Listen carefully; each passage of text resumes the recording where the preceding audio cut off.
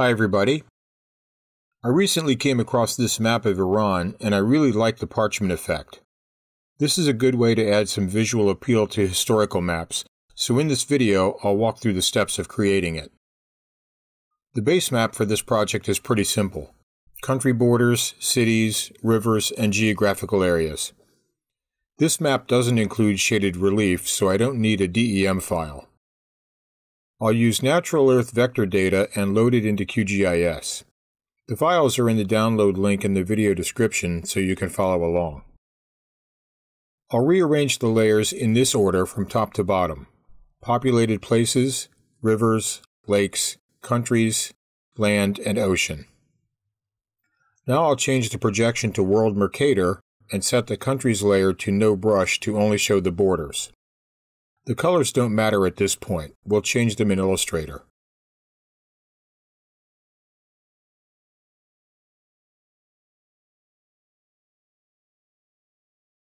Next, I'll turn on the cities layer. The original map only shows cities in Iran plus a few in other countries, so I need to separate them. First, I'll filter the data to separate the Iranian cities by right-clicking on the layer and selecting Filter. The Query Builder window will appear. See my 2 videos about attributes for a fuller explanation of filtering a dataset. The attribute I need for countries is ADM0 name, and the value is Iran. So I'll enter ADM0 name equals Iran into the expression field. Then click OK. Here's what that does. Only Iranian cities are shown now. I want to save this as a shapefile, so I'll right-click on the layer and go to Export, Save Features As to save the file. Set the CRS to Project CRS.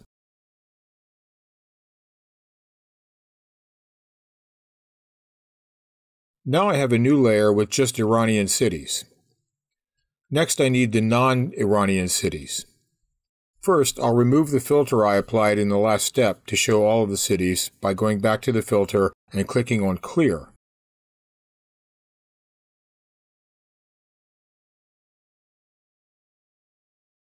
I only need about 8 of these cities, so I'll open the attribute table for the cities layer to find the attribute I need.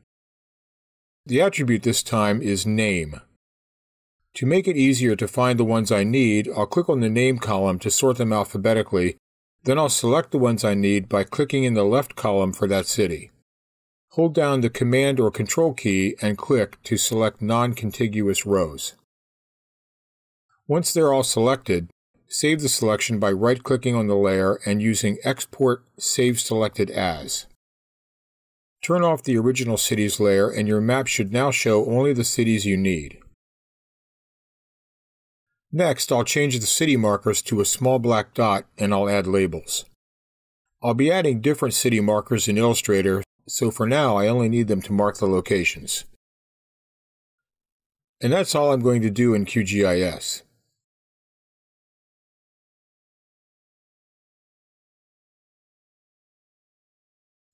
I'll adjust the map in the main window to show the area I want and export it as an SVG. I've opened the SVG file in Illustrator and done the usual things. Rename the layers, delete the bounding boxes, and save it as an AI file. I also locked most of the layers for now just to be safe. I'll turn off the city and label layers and work on the Parchment effect first. I'll add a new layer for the Parchment and arrange the layers like this.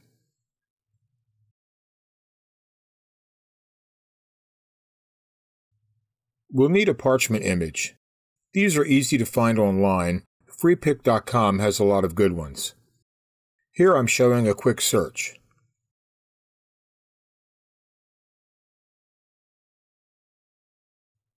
I've included some of these in the file download listed in the description. You can use a single image or combine several in Photoshop and adjust the opacity and blend modes to get what you want. It's up to you. If you combine images in this way, make sure to flatten the file and save it as a PSD. Back to Illustrator. I'll place the Parchment image into its layer. Make sure it covers the entire map area. Scale it if needed. I'll fix the oceans first. I'll select the oceans layer by clicking to the right of the circle and change the fill color to BBBDAB, then set the blend mode to color.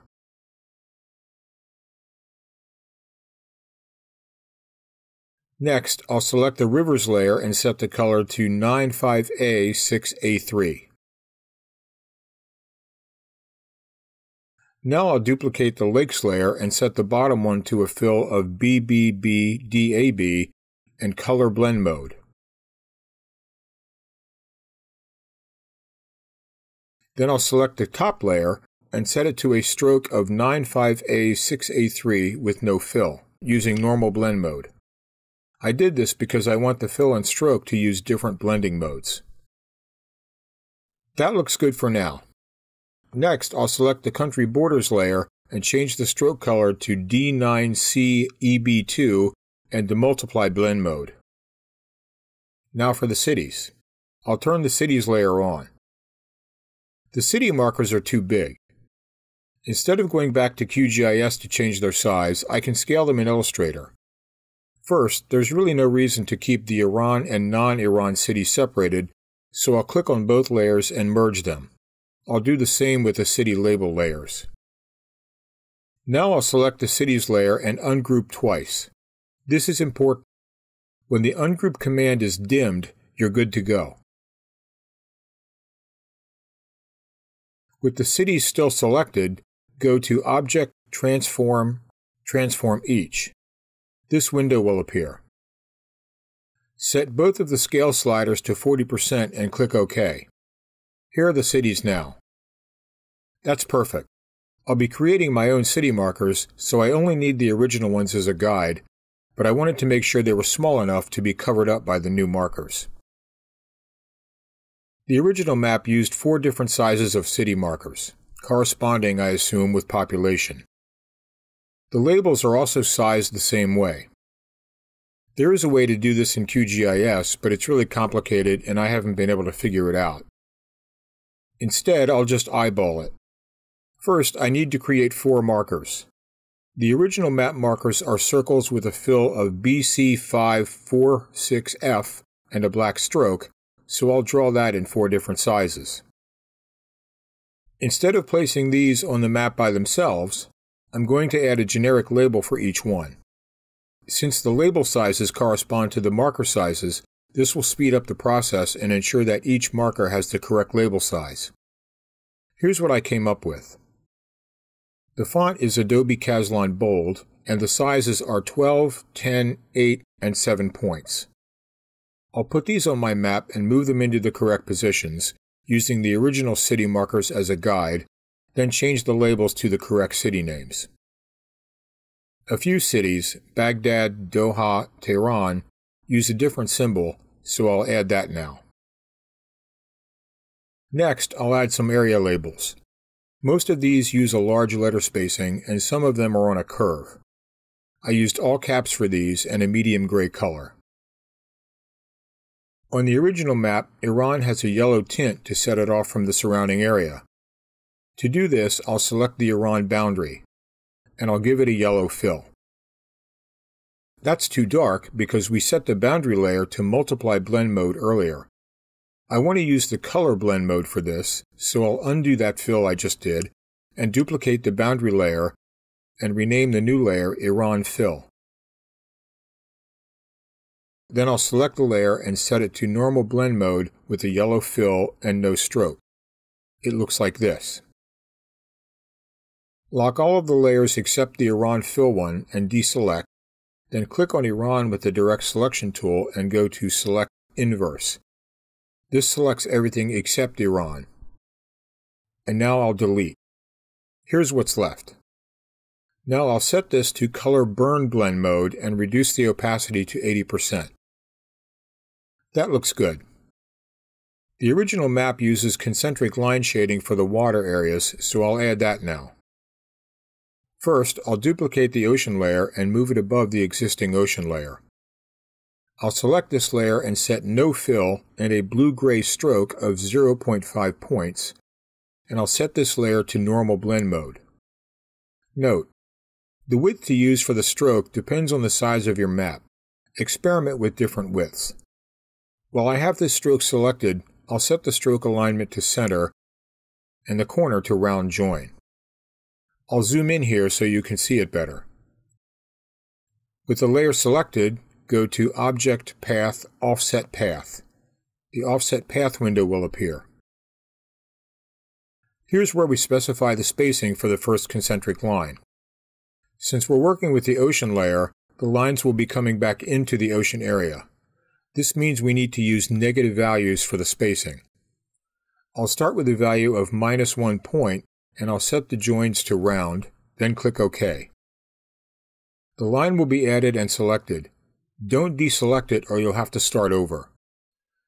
The general idea for the spacing is that the lines should be close together near the land, then gradually become spaced farther apart. Since my first line image is still selected, I'll repeat the process, this time increasing the spacing to -1.5 points. For the next one, I'll use -2 points for the spacing, and then a final one spaced at -2.5 points.